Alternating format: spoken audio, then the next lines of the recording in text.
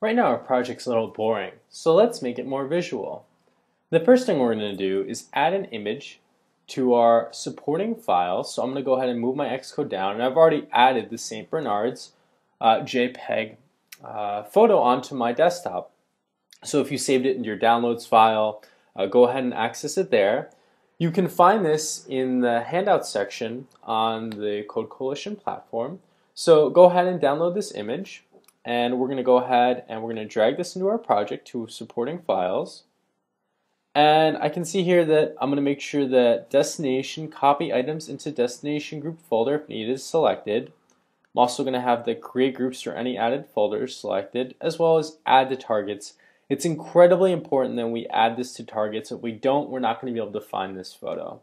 So I can press finish, and it's going to go ahead. I can move my Xcode project back up, and it's going to go ahead and add this photo to my project, so I can go ahead and find it. And personally, I think St. Bernard's are pretty awesome, so this image I'm really pumped about. Edit logging is pretty boring. Let's make some stuff up here. Let's go to storyboard and use this photo.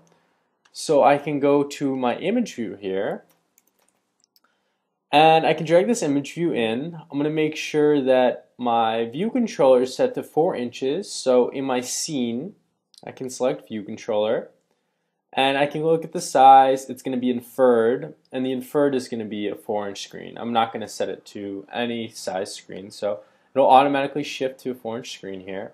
And I'm also going to make sure my image view takes up the whole screen. Incidentally, I will mention that Xcode and iOS 7 have some updates to auto layout if we wanted a 3.5-inch screen, but we'll be covering auto layout in a future video, so we'll be able to figure out how to make a single view or view controller manage both 3.5-inch screens for the iPhone 4 and 4S, as well as 5-inch screens for the iPhone 5 and 5S. So we're going to add 2 labels to our project as well, and this is going to be used to display our dog's name as well as our dog's breed. So I can add a label into the lower left-hand corner, and I'm going to use my blue guiding lines here to set it up nicely, and I'm going to add another label over into the right-hand side. And for the left-hand label, we're going to change this up a little bit. We're going to change the attributes. So I'm going to make its font type, so I can press the little T here, and I can go to custom. No, we're going to go to system. We'll go to custom at the top here, and I can choose the font type. I'm going to use Futura, and I'm going to change the style to condensed extra bold so we can really see this. And I'm going to change its size. Let's make it 23. I can press done. And we see that my label is pretty small right now, so I'm going to go ahead and make my label larger, drag it about halfway. And I'm going to do the same thing with my other label. I'm going to drag this halfway the other way. Now, I don't want these to have any chance of overlapping, so I'm going to change the alignment to right alignment. And I'm also going to adjust the font for this one as well, so we're going to make the font for this size 12. So I can move this size down to 12. And I'm going to use Futura again, so I'm going to use font and custom, and then I'm going to change the family to Futura, and then I'm going to leave the style as medium. That'll be fine for this one. So we're going to have our name really stand out, and our breed is going to be much smaller. I'm also going to change the color of both these labels, so I'll make the color white for both of these, and I can change it for this label as well, so we'll use white color. And now we're going to hook up our image view and both of our labels to our header file. So let's go ahead and open up the correct header file. So we're going to open up the mbf viewcontroller.h by holding on the Alt key and pressing on mbf viewcontroller.h. And I'm going to go ahead and resize this a little bit so I can see my full view controller view here. I want to make sure I have my image view selected, which I confirm in my view controller scene. And just like we did in our Code Coalition mini tutorial videos, we're going to be able to hold down the control key and drag to my header file. And I'm going to call this variable name my image view. And I can press connect, which is going to be a property. And I'm going to go ahead and hook up my label and the one on the left is going to be my name label, so I can control drag this in, and we can say name label. Notice that I'm using lowercase for the variable name, and I'm using camel case, so I'm using an uppercase for the first letter of the second word. I can press connect. And on my right label, I can also do the same thing, and this is going to be our dog's breed. So again, we're going to make this outlet connection, and we're going to say breed label, and I can press connect. So now I'm going to go back to single view, and I can press on mbf viewcontroller.m because I'm going to write some code in here. And we're going to write this inside of the viewDidLoad method. So I can go ahead and I can remove the 2 lines of code we learned about in our previous video. This int dog years is equal to the method we've created, agent dog years. And we can also remove this NSLog statement.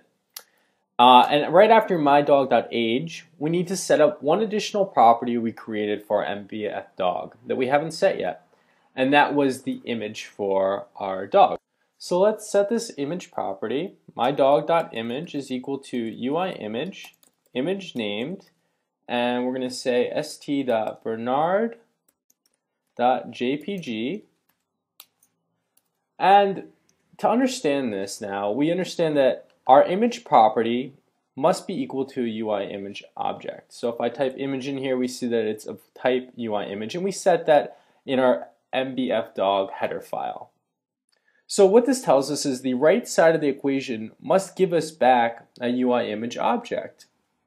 Thus we know that image named, the method, creates a UIImage when it takes one argument, and in this case it's going to take a string that's the same as our file name where our image is saved.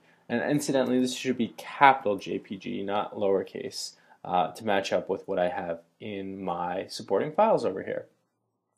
So what this does is the method searches for an image name stbernard.jpg, and once it finds this file, it converts it to UIImage object and returns that UIImage object to us. What's peculiar for us is that UIImage is a class and not an object. Image named is therefore known as a class method, a concept that will be touched on later. On the bright side, there are only 2 types of methods, so now you've seen both types. The first type was an instance method, which we call an objects, and the second type is a class method, which we're seeing right now, which gets called on a class. And we know this is a class because it begins with a capital letter. In this case, we have a capital U at the beginning of our keyword here. One other thing to note before we move forward, I want to reiterate that we need to be very careful with spelling and capitalization when we write our computer programs. Just like an essay submitted to a course would be marked off for spelling and punctuation mistakes, the computer will not understand if you're off by even 1 letter. This can be very frustrating when you're starting out, but in the long run you'll appreciate the feedback your computer gives you. Unlike an essay that you need to submit to a class and you have to wait for the professor to grade it and give you updates on what kind of changes you should make, as well as reading through all your mistakes, the computer immediately gives you feedback every time you run it, so that you can make updates to your code as you go along instead of having to wait and hand everything in at once. So this immediate feedback makes it much easier to learn in the long run. Okay, so now let's take a look at our dog attributes on the screen. Well, I think we've seen similar things before, so at the bottom of viewDidLoad, I'm going to be updating all my image and my view objects on my screen. So let's start with the image. So we're going to say self.myImageView.image. Image views have a property that's of image, and as we type this here, it has to accept a UIImage object. Well, we have a UIImage object, and that's saved as mydog.image. So now these 2 types are the same, and what will happen is the image on top of our image view will update to the image we just saved as our stbernard.jpg file that we converted to a UIImage object. Next, let's update the name label for our dog. So we can say self.namelabel.text, and this has to be equal to a string. Well, we've already created a string and we called it Nana. So we can say mydog.name, and now this is again the same type. If we tell it that it has to be equal to a string, we have to set it equal to an string. Both sides must be the same type. So we can also do this with our breed label. And breed label also has a property text, which needs an NS string. And we could say my dog dot breed. Now we can run our program. And I'm going to make sure that I have the iPhone Retina 4-inch screen selected so my application views display properly. And we see that my properties are being updated. If I scroll down or scroll up, depending on how your simulator loaded up, you'll see that our properties are now being properly reflected on our view.